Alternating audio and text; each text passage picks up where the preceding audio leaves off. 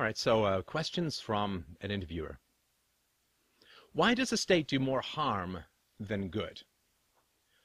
Well, when you talk about the state, you simply have to talk about violence. The state is the centralized legal right to initiate the use of force, which is specifically denied to everyone outside the state. So you can vote for policies which force everyone to pay for your children's education, and that's legal and virtuous, but I cannot, as an individual, go up and down with a gun to my neighbor's house and say, pay for my child's education. That would be extortion, right? So when you talk about the state, it's important to understand that you're talking about centralized coercion. So why does violence do more harm than good? Well, I think we all understand that. With violence, there are people who benefit, and there are people who pay, right? I mean, if I go and rob you in an alleyway, I get your wallet, and you lose your wallet, right? So I gain, and you lose. Violence is a win-lose scenario, whereas trade, by definition, voluntary trade by definition, is win-win, right? So if you have a pen and I have a dollar, and I want your pen more than I want my dollar, and you want my dollar more than you want your pen, we trade. I take the pen, you take the dollar, and we're both better off. Now, of course, I'd like the pen for free, you'd like the dollar for free, but it's win-win. The moment that anything is voluntary, it's win-win. The moment that it's coercive, it's win-lose. And individual coercion is bad enough, but organizational, countrywide coercion changes incentives fundamentally. So imagine, let's talk about Marxism with a CK rather than an X. Let's say that you are in college, and in college, you know, everyone gets their different marks, and what happens is that the college says that the marks from the smart kids or the successful kids are going to be shaved off and then given to the dumber kids or the kids who didn't study or whatever, right? And so those who get an A now get a B minus, and those who got an F now get a C plus or something like that, or those who got 98 now get 82, and those who got 62 now get 78, and you know, we kind of put everything into the middle. Well, we all understand what would happen is that this would fundamentally destroy the value of education. Now, the people who got the marks immediately would be happy, right? They'd get to graduate, and the people who used to study wouldn't study as much. And the people who studied a little bit would study less, knowing that they would lean on the people. So basically everything would start to go down. And then what would happen is people would graduate who didn't know the material. And so people who wanted to hire those people would say, well, I don't know who actually knows the material and who doesn't. I used to, because some people used to fail and some people used to get A's. Now I have no idea who knows the material and who doesn't, so I'm just not going to hire anyone from this university. And therefore nobody would want to go to that university. The value of that university's degree would go into the toilet. And you would have, through this redistribution of marks, through this Marxism, you would have destroyed the value of higher education, and nobody would bother doing it anymore. And this is what happens, right? So there's a short initial benefit for the people who get stuff, but once the general trend and understanding goes out into society as a whole, there's a general loss and collapse of institutions. So violence benefits specific people. You know, it's vampirism, right? The vampire preys on a guy a night. The vampire gets to live, but, you know, 365 people die around him every year. Specific benefits and dispersed costs. And when there's individual crime, it's not too bad. Don't go into the alley, get a dog, get an alarm system or whatever. You can take steps against it. When it's the state, you can't take steps against it. When the whole world is run by states, you can't go somewhere. People say, well, love it or leave it, or if you stay, you're acquiescing. Well, it's not true, right? I mean, if the only option for an animal is to go from one cage to another and there's no option to be set free, you can't say that this is a rational choice or that the animal is choosing to stay in a zoo, because they're not allowed to leave the zoo. It's just one cage or another. You can go from one country to another where you'll be subject to taxation, arbitrary laws, random arrests, and so on. So, second question, if we all use the public things provided by government, aren't we consenting to taxation? No, we are not. No, we are not. I don't think anyone ever made the argument that when Nelson Mandela was imprisoned in South Africa for 27 years and he accepted food and water and medical care and shelter from the state, that he then supported apartheid. No. You can't get around without using roads, and the government has built the roads. Hasn't paid for them, that's all just debt, right? But the government's built the roads. You can't get around without using roads. If you are thrown into a concentration camp, you have to take the food and drink that is offered you. That does not mean that you approve of your concentration camp, right? So no, you do not, especially when the government has a monopoly, you do not acquiesce to coercion by attempting to survive within the environment of coercion. That is a very, very close argument to saying that if a woman doesn't fight back violently when she's raped with a knife to her throat, then she's acquiescing to the rape. No, she's not, because she really is not given any choice, and at that time the man has a monopoly on her environment. So, is it better to come to the conclusion of anarchy through philosophy like the non-aggression principle, or through practicality like Austrian economics? I don't believe that practicality is ever a good methodology for coming to virtue, because it is very practical to be immoral, which is why so many people do it and stay doing it and love it. I mean, if you look at someone like Bill Clinton, credibly accused of rape, and definitely did some nasty things to his interns and started wars and so on. Well, he obviously loves politics. His wife is still in it. He got paid millions and millions of dollars. He now commands $200,000 plus for a speaking fee. He's speaking at Republican national conventions. He's considered an elder statesman. They send him off to North Korea to negotiate.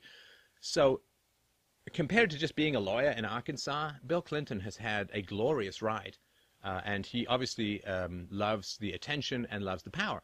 Political power is physically addictive. They can see this happening in the brain. It's more addictive than cocaine, which is, you know, our species is designed to want to gain power in many ways over others, because it's a lot easier to force someone to grow your food and hunt for you than it is to grow your food or hunt yourself.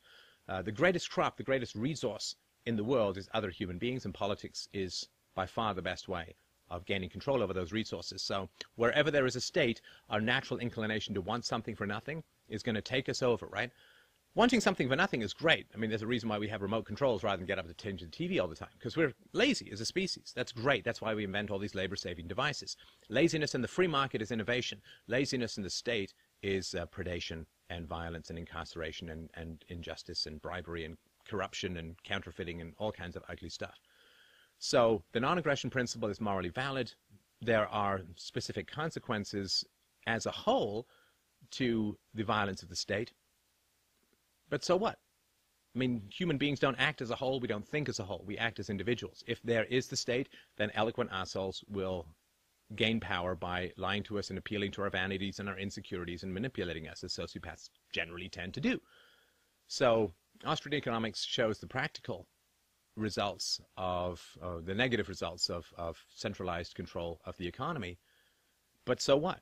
I mean, it's just negative for people as a whole, but it's incredibly beneficial to particular individuals who will fight tooth and nail to maintain the existence and power of the state. So, is the war on terror self-defense? Well, there's no self in the war on terror, and you actually can't wage war on an adjective or a word anyway. But no, it is not. It is not self-defense.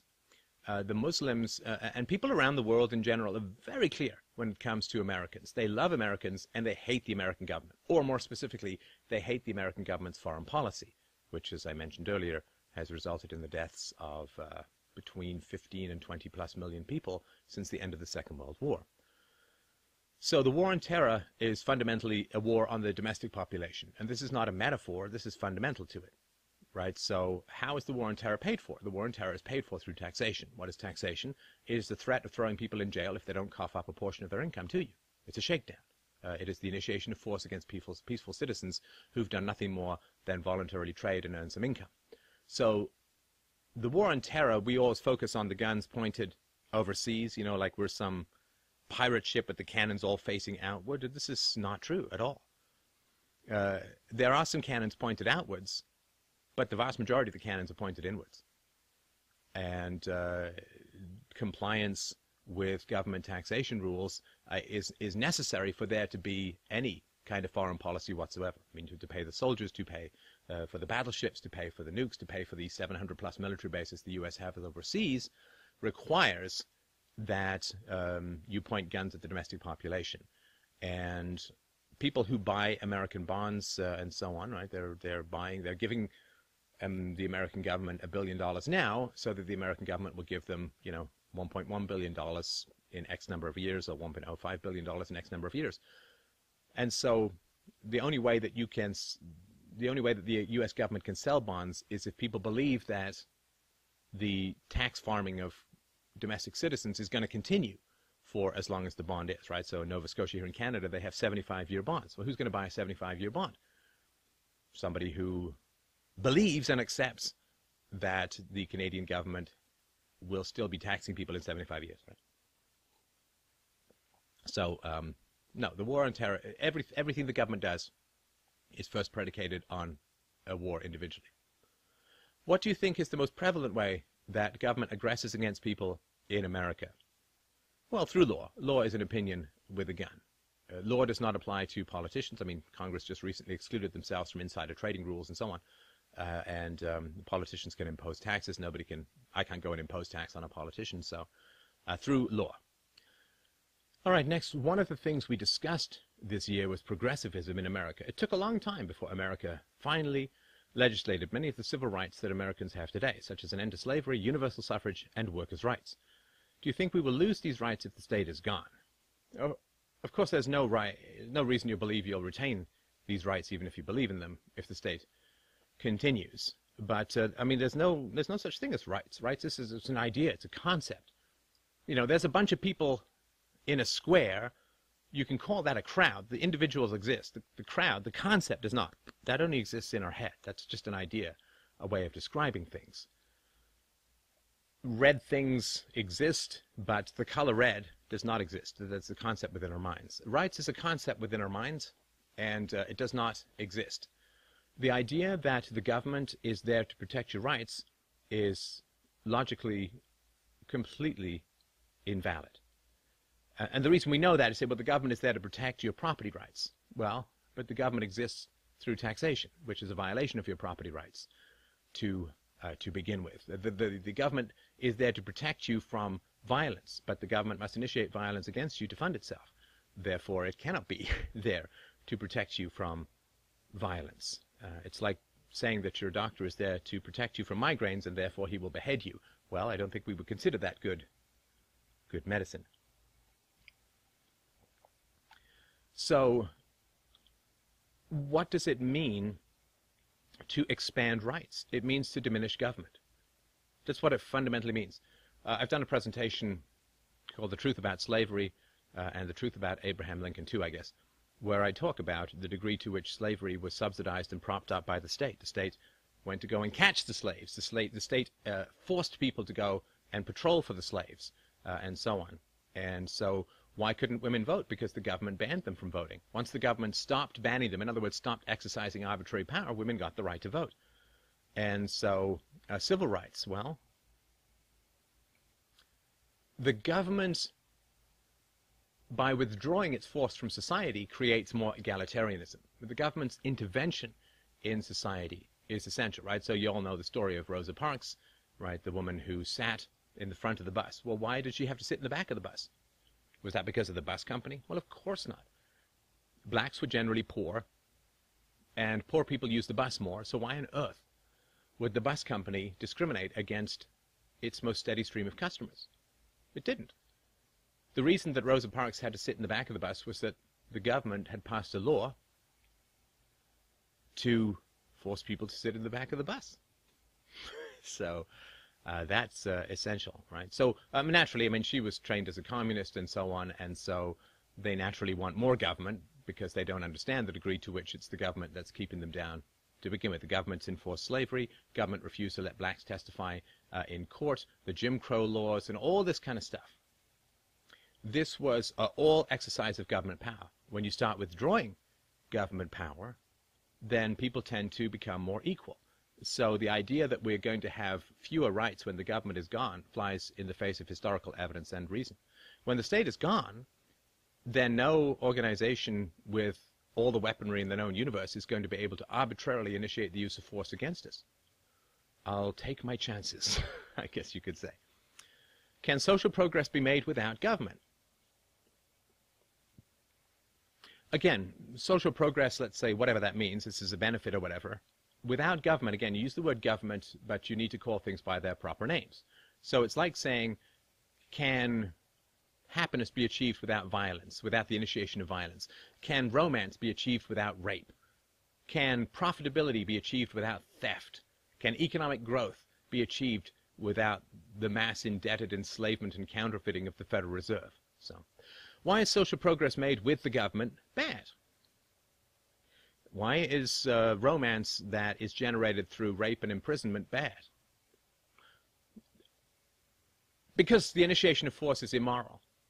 The initiation of force is immoral. That's all that matters.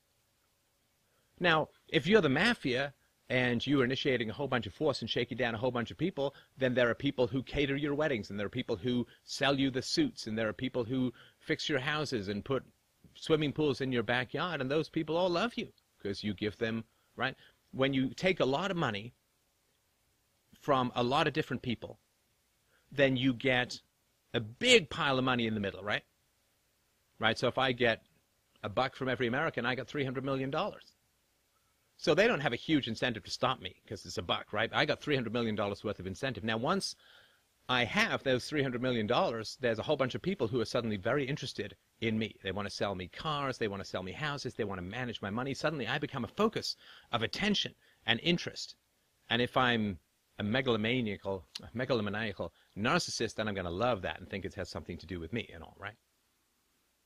So when you get a whole bunch of money concentrated together in the hands of the state, nobody's going to chase around trying to sell a Maserati to a guy who's got an extra dollar. Or, hey, I got to manage that extra dollar for you, but once I get the $300 million, dollar from every American, everybody's interested in me. And all those people want me to have that $300 million. Of course they do. They can't do anything with the dollar dispersed among 300 million people. But once it gets concentrated, then you can do a whole bunch of stuff. And so it's fine. Why is a democratic state just as bad as a totalitarian state? Well, it's not just as bad as a totalitarian state at all. I prefer to live here in Canada than I would under Stalinist Russia or under Chiang Kai-shek or Mao Zedong in China or under the Khmer Rouge in Cambodia. I prefer, I have some liberties. We have some free market. We have some freedom of speech. We have some great stuff. So I would not make that argument. What are some historical examples of good states gone bad? Well, I mean, the traditional one to look at that I think has the greatest parallels is the Roman Republic. And I've done videos on the fall of Rome, so you can look at the parallels between that, particularly the ones that I've done with Leonard Reed. How do big businesses help the poor? Do they do a better job than the government? Oh, here comes the rant. Bump, bump, bump, bump. Give us the rant. Well, okay, let's just talk about the wealthy. The wealthy are your friends, whether they like it or not. Look, why do you have a cell phone that costs you $50? Because idiot, shit-heeled, wealthy people were willing to pay $4,000 for a cell phone in 1980, right? Rich people buy the really expensive stuff that provides the R&D money to get the cost of things down. Why are you able to buy a tablet for $300 or $200? Because tablets 20 years ago cost $4,000 or $5,000, and rich people bought them, and big businesses bought them, and that gave market signals and R&D entrepreneurial seed capital for people to begin to put the mass production in place to drive the price of things down so that you could afford them. Yay, rich people. Yay, big businesses. I'm very glad that they're the icebreakers, taking the bullets of really expensive, specialized stuff so that we get stuff a whole lot cheaper. So how do big businesses help the poor? Well, they provide jobs and they drive down the price of things. Right? You know that old thing, give a man a fish and he eats for a day, teach a man to fish and he eats for a lifetime. Big businesses help the poor in a wide variety of ways. Again, fundamentally, they create jobs and they drive down the price of things as a whole. So, do they do a better job than the government? On earth does this government care about the poor? I mean, there's basic things that you can just ask yourself. I'm a rabid empiricist. It means I don't care what people say. I don't care what the propaganda is. I don't care what the pamphlets say. I don't care what the party platform is. What I care about is what's the evidence. Does the government help the poor? Well, if the government really wanted to help the poor, then the government would have noticed that from the post-war period up until the 1960s, the poverty rate in America was being reduced by 1 percentage point every year. We were within a generation of there being no involuntary poverty at all. No involuntary poverty at all. So when the government put its welfare state programs in place, the decline of poverty stopped, and then it's been hovering, a little bit increasing. But if you count the national debt, it's still been increasing, right? Because debt is just deferred poverty, right? And we've got all throughout the West, but particularly America, you know, what, 100, 150, I mean, no, 80, who knows? Trillions of dollars worth of unfunded liabilities. Well, what's going to happen to the poor when that bill becomes due? They don't care. They don't care. They don't care about the poor. Right? Does the government care about obesity, let's say? Well, the government food pyramid has been shown by a wide variety of experts to promote obesity. But, you know, the dairy farmers and the cattle farmers and the grain farmers all donate a huge amount of money to the government. So guess what? Right? Does the government care about you being exposed to dangerous medical devices? Is that what the FDA's mandate is going to be? Well, no. Very credible and detailed estimates have shown that 5 million Americans have died as the result of the FDA keeping drugs and treatments off the market that have been proven successful and are perfectly legal elsewhere in the world. They don't. Does the government care about children? Of course not. I mean, rather than reform a completely decrepit educational system, 3.5 million Americans, mostly boys, American children, mostly boys, are drugged for ADHD. 50% of those diagnoses occur before the age of 6. If the government cared about children, why on earth would there be a national debt? Right? Again, I don't care what people say. I only care about the facts. I only care about the evidence. So does the government help the poor? Or does the government care about the poor? No, the government cares about creating dependence. Right? Saying that the government cares about the poor is exactly the same as saying that a farmer deeply cares about the freedom of his animals. No, he doesn't. He'll give them some freedom if it makes them more productive, right? Like if they're banging their heads, the cows are banging their heads in those stalls, the farmer will let them out, let them roam around a little bit. Or if there's a market demand for free-range chickens, then he'll have some free-range chickens if he can charge more. But the next step between letting your chickens out of that little barn and putting them in a bigger barn or a field is not cutting down the fences and letting them run wild and free, right? So the government may give us more freedom, but the goal then is not for us to be free. So we're just more productive if we're free-range livestock rather than if we're really heavily enclosed livestock. So political freedom has been granted to us. Economic freedom has been granted to us because it makes us more productive. Because the farmer says, oh, wow, you know, the chickens lay 3 eggs a day. If I let them run free, then only 1 egg a day. Okay. So what does the farmer do? He lets the chickens run free, and he now has 3 eggs a day. But the goal is not then to break down the fences so he gets no eggs a day, right? The growth of our political freedoms has been because with the illusion of freedom, we're more productive. With some vestige of the free market, we are more productive. And so we provide, in the present, we provide more tax income, but more importantly, because the future productivity is captured by the state, then we are collateral for the government to borrow. And if the government can borrow rather than raise taxes, then it can bribe people with money that it doesn't have to take from them, which is how the illusion of the system keeps going. If I'm a politician and say, I'm going to send you a check for $1,000, but I need to tax you $2,000 to send you the checks for $1,000, I mean, the nonsense of the system is exposed. But if I can send you $1,000 because people will lend me $2,000 based upon your future taxability, then it appears that I'm sending you money for free. Right? So if you're a farmer and you can say, look, I can get now 3 eggs a day from my chickens instead of 1, then they can borrow a loan for like 10 years, right? But if the farmer says, but next year I'm setting all my chickens free, then nobody will lend to him, right? So you understand, the government can only borrow on us because the future coercion of the government is guaranteed, or at least predicted, right?